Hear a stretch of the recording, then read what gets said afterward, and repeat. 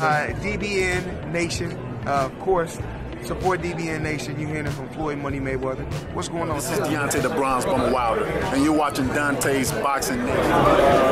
It's Terence Crawford, and you're watching Dante's Boxing Nation. Man, shout out to Dante's Boxing Nation. What's going on, Dante Nation fans? Bo Mack. Bo Mack, Terence Crawford trainer right here. Watching Dante's Boxing Nation. Y'all see it. Y'all hear it. You ain't heard Dante's Boxing. My man. I got this on video, Tim. I'm putting it up. I swear, man. This is Dante Williams, and you're watching Dante's Boxing Nation. What's up, everybody? Welcome to Dante's Boxing Nation. This is AK. Go ahead and visit ashkickit.com, and while you at it, subscribe below and let's get straight to it. So there's a mega fight in the horizon between the pound for pound number one, which is Terence Crawford, and another pound for pound fighter in the welterweight division, which a lot of people are saying he the number one welterweight in the division, which is Errol Spence. This is our Pacquaio versus Floyd type of fight. This is our Hearns versus Leonard type of fight. Terence Crawford remind me more of Pernell Whitaker with power. A lot of people say, oh, his defense ain't as sweet as Pernell Whitaker's. However, he do have more pop and he switched stands. Meanwhile, Errol Spence is like Sugar Ray Leonard. He has that type of personality. And people make that comparison because he's a natural combination puncher like Leonard, and he uses his jab like Leonard. However, he fights in the southpaw position, but he's more fundamental, and Leonard used to have a more upper body movement, in my opinion. Now, there isn't just empty talks of this mega fight for no reason. The reason why people are so hyped about this fight, because this is as skillful as it gets in their prime, and at the same time being most avoided. Errol Spence is already known as the most avoided fighter probably in boxing today, and especially in the welterweight division, just not by Terence Crawford. In the meantime, Terence Crawford is avoided himself by the top dogs. Even though he did unify 140, he was the best 135 pounder when he was at that weight competing. But how he got to the 147 pound division without fighting Mikey Garcia and Lomachenko is questionable. Think about it. I mean, at 140, Crawford was the best pound for pound number one fighter after Andre Ward retired, right? And at 140, he was the number one fighter in that division as well, and he unified the division. So Mikey Garcia and Adrian Broner fought for no belt at 140, but the winner never mentioned fighting Terence Crawford. And Mikey Garcia won, and he never mentioned Terence Crawford. He mentioned to fight Errol, but he never mentioned Crawford. Matter of fact, he said that Crawford is a good fighter, and he the one who told Top Rank about Terence Crawford back in the day. But at the end of the day, he didn't want to get into the ring with him because he was in the same division, and Terence Crawford beat him in the amateurs once. But recently he came out and said that he don't like Terence Crawford because he moves around too much. It's not going to be a fight. He's more interested in an Errol Spence fight, which is cool, but I doubt the Errol Spence fight will happen too. Is it empty talk? Because at the end of the day, he's competing at 135 versus Easter, which is still a good fight, but at the end of the day, he's saying that at the end of the year, he willing to move up and fight Errol. That's his goal. But he still wants the Lomachenko fight, and how he's going to get the Lomachenko fight by the end of the year and fight Errol, I don't see that happening. I don't even see him fighting Loma by the end of the year because Loma just came off a surgery on his right shoulder. But my whole point is, Mikey Garcia is a top fighter, and he's saying he don't even like Terence Crawford style. Why? Possibly because he sees something that he don't like, which is a puzzle that he can't solve. So because of that, Terence Crawford versus Mikey Garcia talk never took place. And Lomachenko, he's fighting at 135 right now, and Terence Crawford not too long ago just moved up to 140. And now he just moved up to 147. So that fight could have happened, but Bob Arum didn't seem interested, and he more interested in making Loma versus Pacquiao at a catch weight at 138 or 135. But Bob never mentioned a fight or tried to make a fight between Loma and Terence Crawford at a catch weight, or a fight in general. And Terence Crawford took a page out of Andre Ward's book where he came out, called out everybody from 135 to 140 to 147, below his division, in his division, above his division. From Errol to Keith Thurman to Lomachenko to Mikey. He was yelling out free smoke like he was Errol, while Errol was doing the same thing at 147. So Terence Crawford, he did that for a reason, because Bob Arum out here making comments saying, hey, Lomachenko the greatest fighter ever since Muhammad Ali. Like I said, he said the same thing about Floyd when he was promoting Floyd. Even though he has a fighter, the closest thing to Floyd, the pound for pound #1 fighter right now, it's Terence Crawford, so he could have said the same thing about Terence Crawford, but he chose not to. He's focusing more on Lomachenko. So he said, hey, I'll fight Lomachenko too, make it happen, if he's such a great fighter. But no, they wanted to move Terence Crawford away from Lomachenko, just like they did Andre Ward when he tried to fight Triple G. They were like, you know what? Forget you trying to fight Triple G. HBO told him, hey, move up and fight Kovalev. Another monster, which he did, and he ended up knocking out to claim his pound for pound status as #1 pound for pound in the world. Even though he already was, but at the end of the day, that's how he had to prove it again. You know, and Triple G ended up ducking Andre Ward. But like I said, they ended up moving away Terence Crawford from Lomachenko now, and Mikey Garcia, some way, somehow, there was no pressure of him fighting Terence Crawford, even though they fought the same division at one point. And now he's at 147. Errol Spence is being avoided by Keith Thurman. Keith Thurman didn't just disappear out of the scene for no reason. Matter of fact, he did it for more than enough reason, because Errol Spence was around. You don't go from calling yourself the best welterweight, from saying you want to be a legend in the sport. If you can't fight a legend like Floyd Mayweather and beat him, then you got to make your own legacy and do what Floyd Mayweather did, fight the best throughout your career over a long period of time, like Terence Crawford is doing, like Errol Spence is trying to do. But he goes from saying that, even saying, hey, I give a shot to somebody on the come up who used to be like me. I'm that type of a fighter. I'm not a prize fighter, I'm a pride fighter, right? He goes from that to contradicting himself, and now even claiming he got injury over an injury, and we don't know if he's coming back to the sport of boxing or not. All because Errol Spence entered the division.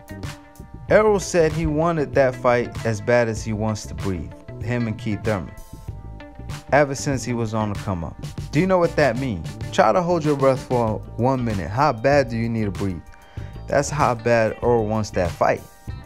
Just try to process this. Errol Spence, he's so good, he made Keith Thurman change his life goal about becoming a legendary fighter.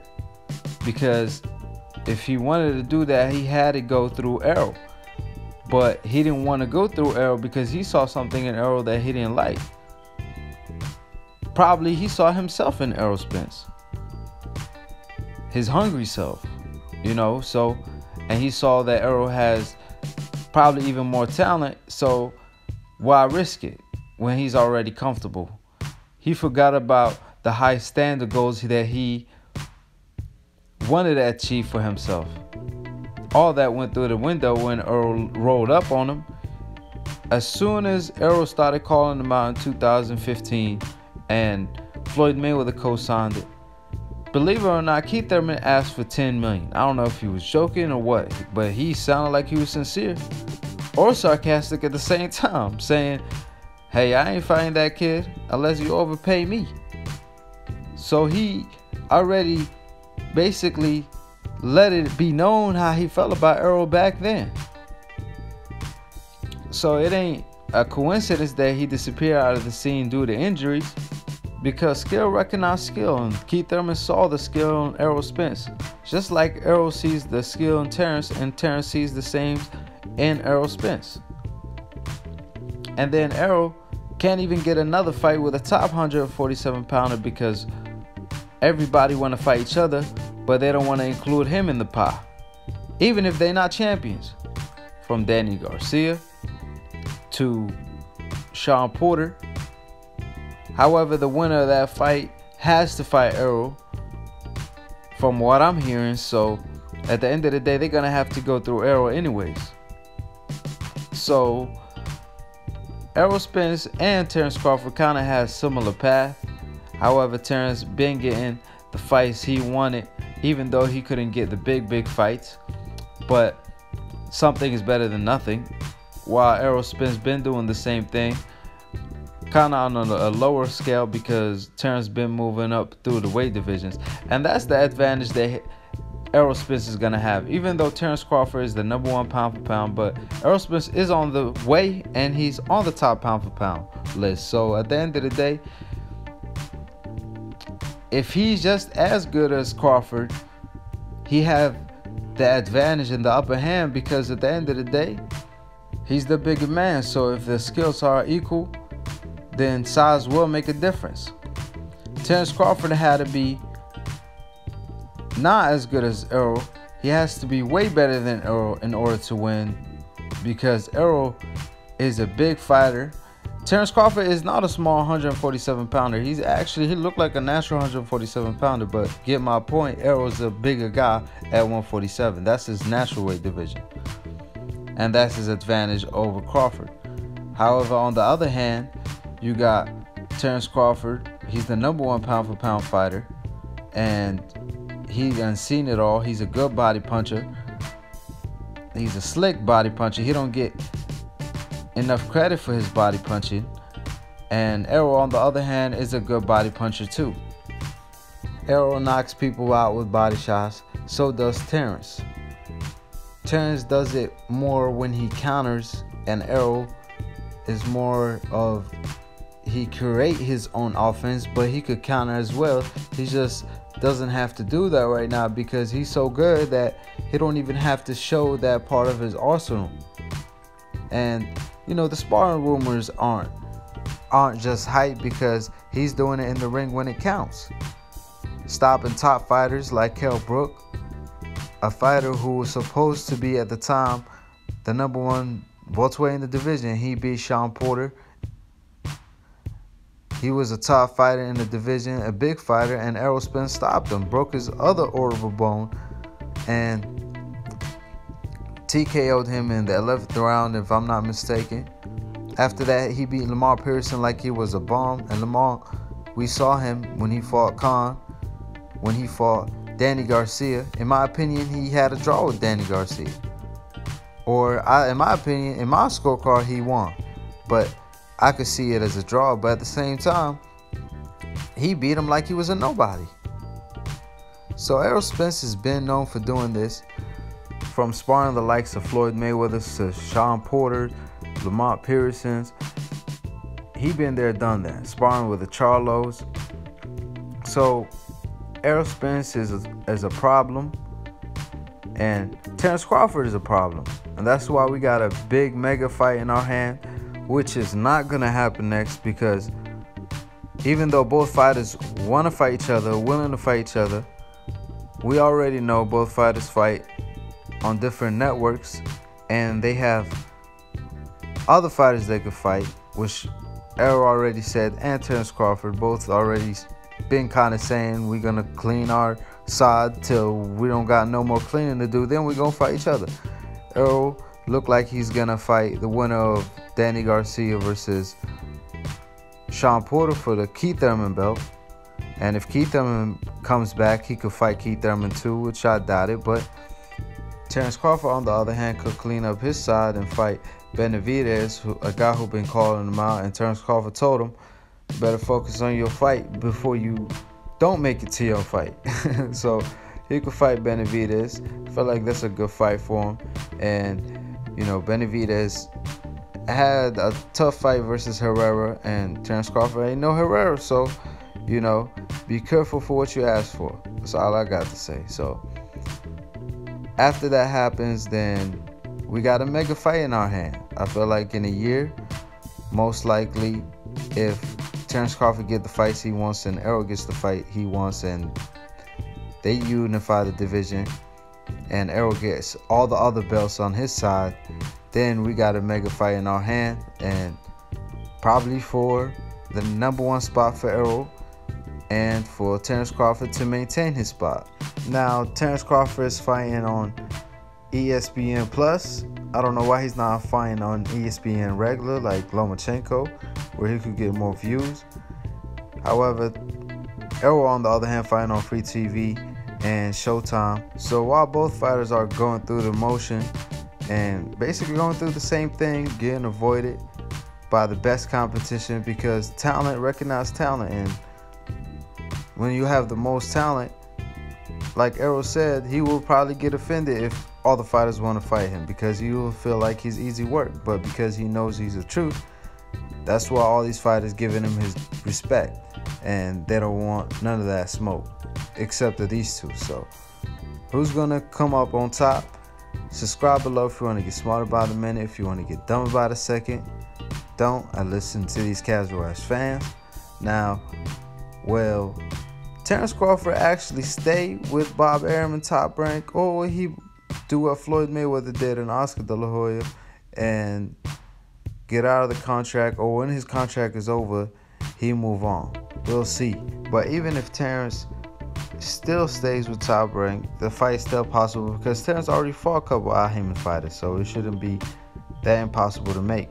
And if it's a big fight, the fans will ask for it, and we will get the picture. So hopefully it does, and we don't get too much on this. Peace.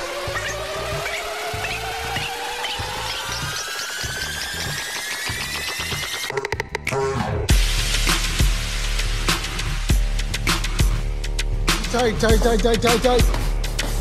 Bring everybody, bring